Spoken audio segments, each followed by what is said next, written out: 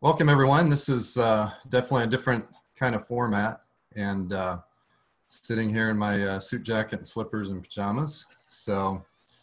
But anyway, I am talking about annual legal review, and what we're talking about isn't necessarily anything formal, um, but just taking a pause every now and then and looking at various aspects of your business from a legal perspective on a regular basis. And so I wanted to introduce you to the team. No production can come off, by one person. So this is the rest of my production team. You probably will hear from them at some point. And so I just wanted to go ahead and make introductions, let you know they're around. They might come in and out, say a few words, and anyway, it can be a little bit distracting. So, but this is Jack and Sophie, and then Rocky is our little cat. So if you hear any animals, then this is my production team. So I really enjoy presenting at e4e because you guys are such a great audience. There's always a lot of interaction and I don't know, just audience feedback, and I really like that. So, and I do hope that you'll send Will some questions, and he'll chime in and interrupt me if you do have any comments during the presentation. But feel free. But I knew this would be a different format, and that the feedback from you would be a little bit different. So I thought I'd give things a try. So every now and then I like to try to be funny. Every now and then a few folks laugh when I'm talking. So I just wanted to see what that would be like. So I prepared a joke for you. And so I just want to, feel the wave of the reaction from you. So why did the bicycle fall over? Because it was too tired. And I wasn't sure how you were going to react. So I put together some canned laughter for you. So here's you guys laughing in the Zoom meeting.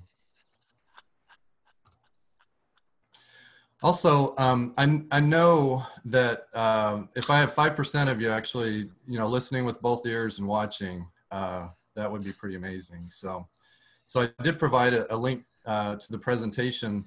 Not being all that smart, I embedded it in the slide. So if you click on the slide, it'll take you right to my presentation. That's a little circular, so you don't have it. So here's the link, and I also put it in the chat, so you should be able to grab it from the chat so that you don't have to type this long thing. In my slides, I've got links to a few different places on the internet. I thought I'd give you a few resources in my talk, and I figured you could peruse those while you're listening to me with one of your ears. So if you go to the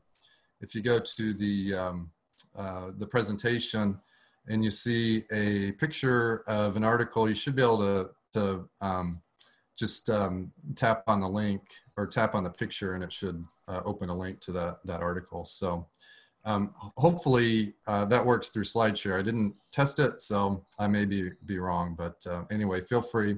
And after, obviously we can make the slides available to you if you'd like, and you can have access to those.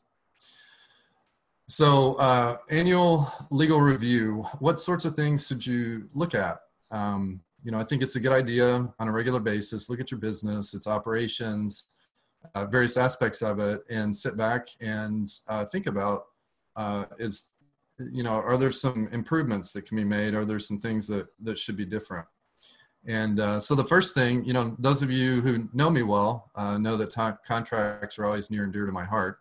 And so the first thing I want to talk about are your company's contracts and making sure that you've got them in order.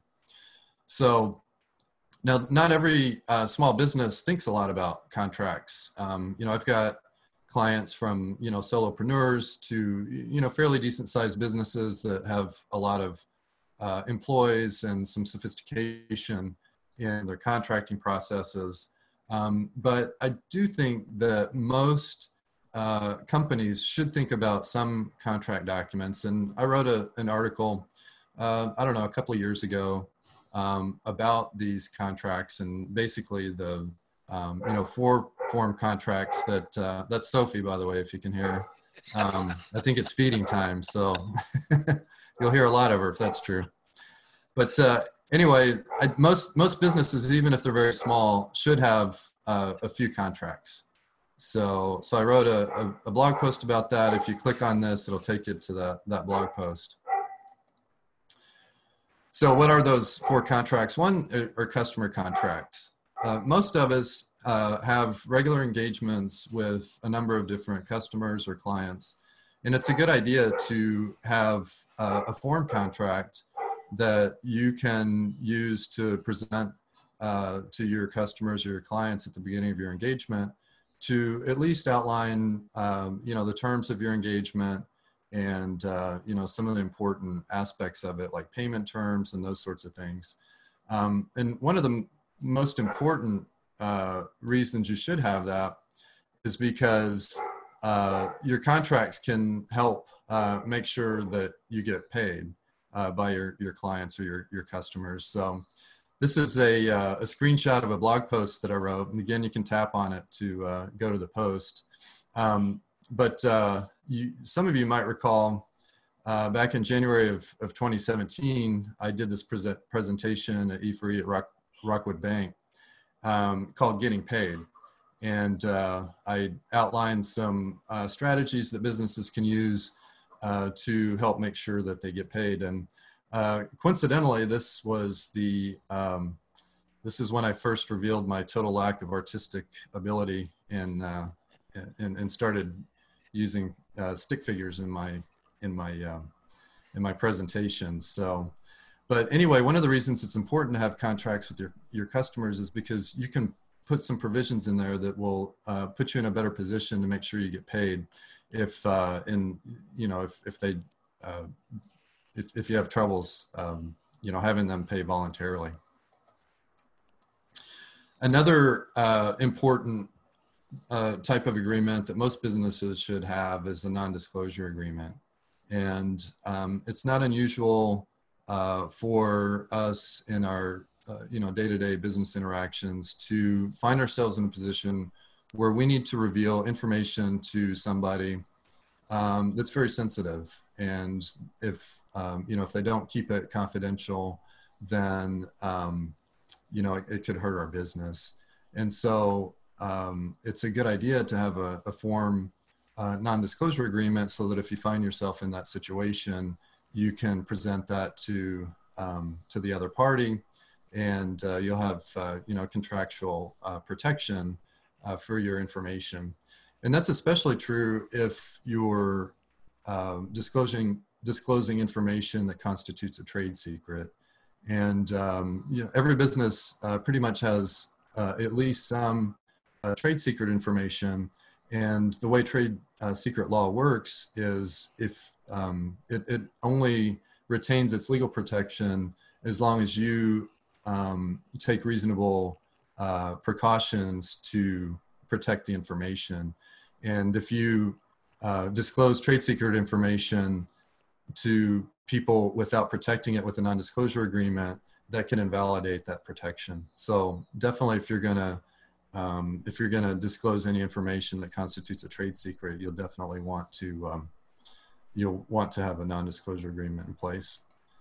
And I've got another post that I wrote a little while back, just kind of explaining non-disclosure agreements, how they work, various aspects of the contracts. And I also put in the post a link to a sample non-disclosure agreement. So if you want to see what one looks like, or if you need one for your own business, you could just go to that post and click on the link and download that sample form. Another contract that most businesses should have are online terms and conditions. And what we're talking about here are terms and conditions that people will click through when they're doing business with you on your website. Now, this is especially important if you're if you're selling anything on your website. You want to make sure that you know, those transactions are covered by, you know, contractual terms that protect your interests. And so having online terms and conditions that your customers or your clients have to click that they agree to before they buy something from you can be really helpful.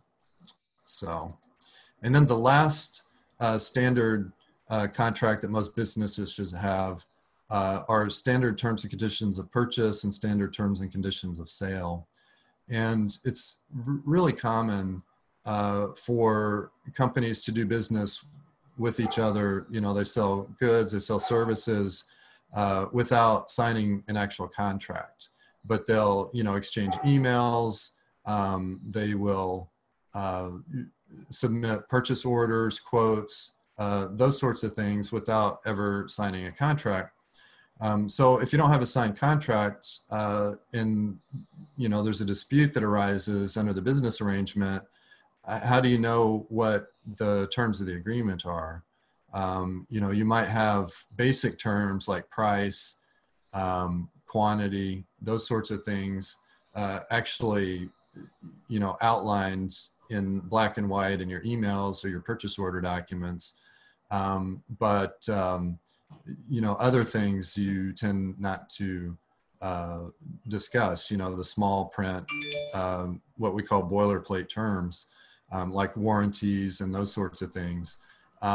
If you don't have a signed agreement about those, you know, what are the terms if there's a dispute?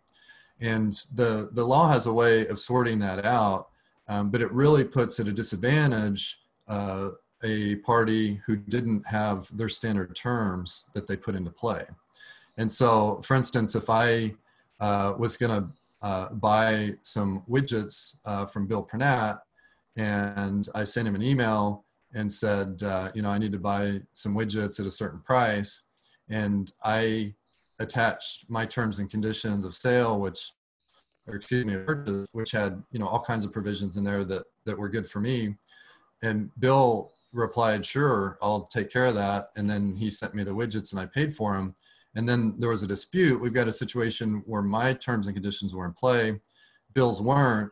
He's going to be really disadvantaged because the contract, when we go to court and the court sorts it out, is going to favor me because Bill didn't have his terms and conditions in play. So that particularly if you're doing business by you know, entering into your business arrangements by exchanging emails or purchase order documents, you really should have a set of terms that favor you when you're purchasing, and then also a set of terms that favor you when you are selling, or excuse me, yeah, selling stuff. So another category of things that you should think about are things that have regular deadlines. So one example of those, if you have a registered trademark, that trademark will only, it'll expire if you don't, if you don't regularly update the registration. So, so I registered Blue Maven Law when I first put out my own shingle several years ago. And you're required to update the registration between the 5th and 6th year after you register your trademark. And so it's been just over 5 years since my trademark was registered. So this year I'm going through the process of updating that. If you don't do that, you lose your trademark protection. And then you also have to update the registration on every 10th anniversary of your mark. So as long as you do that, the protection lasts forever. But if you fail to do that, then you could lose your mark and other people could infringe on it and you wouldn't have any recourse. So it's a good idea to, you know, put in your tickler system, if you've got a calendar or something that can remind you of things that are going to happen in the distant future, you know, put a reminder to yourself that you need to do that. One thing that I see quite often that's expired when I look at businesses paperwork is their fictitious name registration. So if you're doing business using any name other than your exact legal name, you're required by Missouri law to register that name as a fictitious name or a DBA. And that registration is good for 5 years, and you have to renew it. If you don't, it'll expire and you will be out of compliance. So you can see, this is my renewal of my fictitious name registration, and you can see that it expires. I just renewed it, I guess last month, so it expires in well, 5 years from now. Maybe it was a year ago, wasn't it? 2024, 4 years from now. So anyway, so it's a good idea to put a reminder that you need to update your fictitious name registration and renew it. If you have other things that, like that have regular deadlines, you should also put a tickler for that. Some examples are your lease. If you lease space for your business, that lease has a term and it's going to expire at some point. Now, lease terms generally either, when it comes to the end of it, they'll expire. Sometimes they automatically renew for, if it's a 5-year lease, it might renew for 5 years. It might renew for 1 year. You might have options to renew.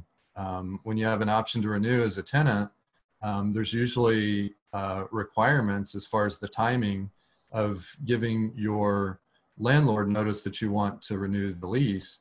In other words, that option expires, and you could lose your space. So it's a good idea to tickle that. That's the same with important contracts. It's a good idea to have a system of reminding yourself when they expire, when you need to provide notice, if you want to terminate them, and those sorts of things. Ryan, I got two notes for you. Okay. Bill says, like a TED Talk. Well, go ahead.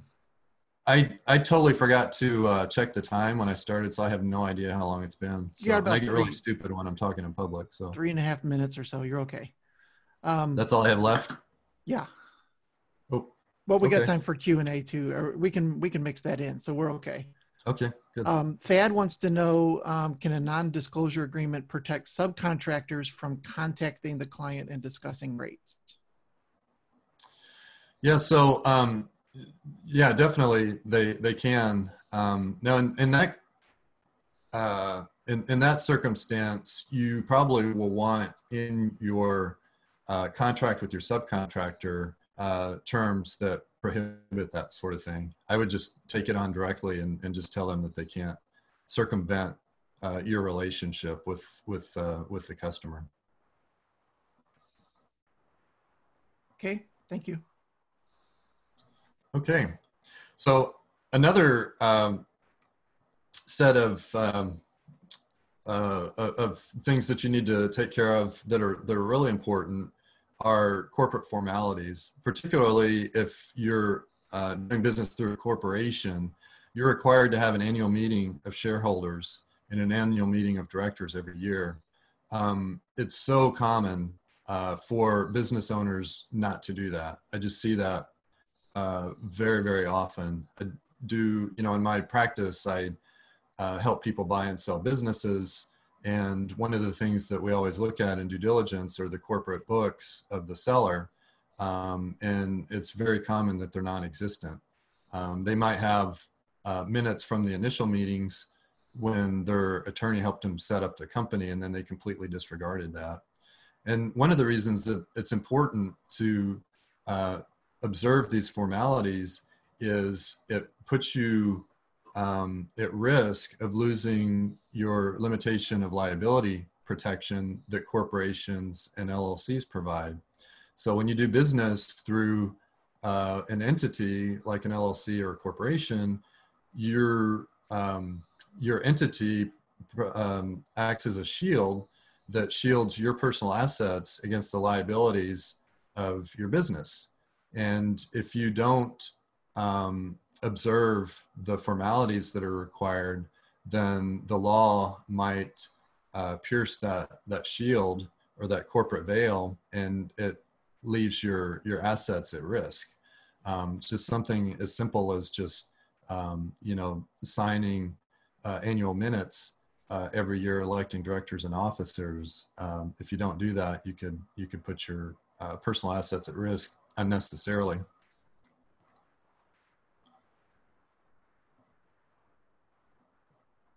Okay. All right. I put a few kind of tidbits in a category that I am just referring to as increasing your sophistication. And as you know, as we do business through the years, we really should improve our operations. Adopt policies, institutionalize our knowledge. Quit flying by the seat of our pants as much. But as we do business, we should improve. I adopted as my firm's motto with my one employee when I first started, always be improving. And that's what we try to do. Whatever we do, whether it's contracts that we're working on or processes or whatever, we try to improve those every time we touch them. And as you're doing your annual legal review, it's a good idea to increase your sophistication over time. And coincidentally, that also helps increase the value of your business. I know, some of us are solos that, or there's maybe not a lot of value in our business other than ourselves.